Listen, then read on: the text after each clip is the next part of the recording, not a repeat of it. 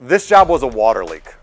So customer had water dripping into our house. When we got out there, the chase top was about 20 years old plus. It was covered in rust. The actual cap had actually rusted through where they were getting critters into the actual fireplace. And we were able to go ahead and measure, make a custom chase top, which is like a tabletop that we're making out of stainless, so she never has this problem again, and a stainless cap so that this never happens again. It should be a permanent fix and no water leaks, no critters, finished.